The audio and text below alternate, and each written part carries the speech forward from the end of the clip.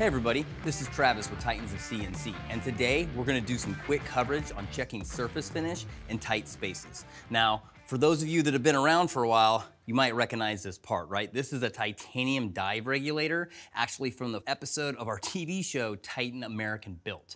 Now, as you can see, there is a recessed face on here that we're gonna wanna check the surface finish on. And here we have two different types of profilometers which check surface finish. We have a skidded system and a skidless system. Now over here, our skidded system, really good system, all right? I use it a lot, takes care of a lot of our needs, but as you can see, if I try to get in here and check the surface finish on that recessed surface, I can't do it, right? The skid, the body that surrounds the stylus, is blocking my access.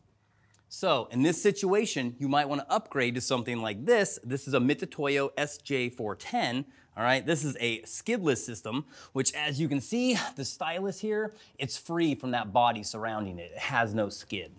That allows me to sneak in here in a nice tight spot. And now we can slide along that surface, no skid in the way. And there you go, we've checked our surface finish.